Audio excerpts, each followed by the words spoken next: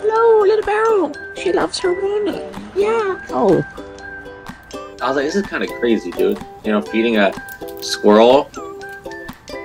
Hello. That was really the first time I had an interaction with a wild animal. This is the mighty Beryl.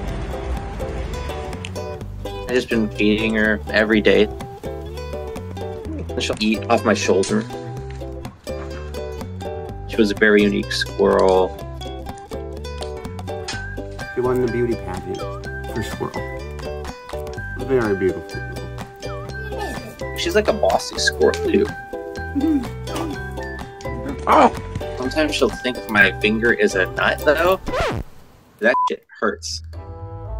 But it's been really life-changing. I met her when I started feeding the squirrels. I got my hamster like these almonds in the shell. So I had a bunch of extra almonds. And I just started putting them out. Oh no, it's not a good spot, little bear Larry. And I would see Beryl get nuts and kind of scamper away from me. She's hiding all the nuts. But once she figured out I was the source of them, she seriously would look at me every time I came outside.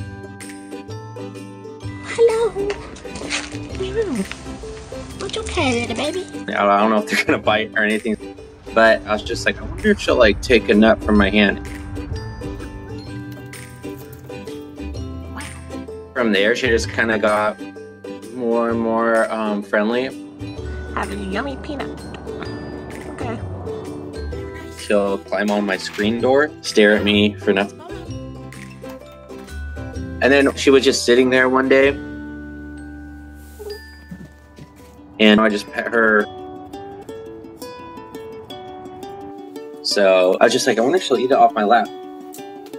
And then she just jumped up onto my lap and started eating it. She's not afraid of me at all. She's never ever bit me out of aggression. Hello. Hello. She's very, very fluffy. And she's very cute.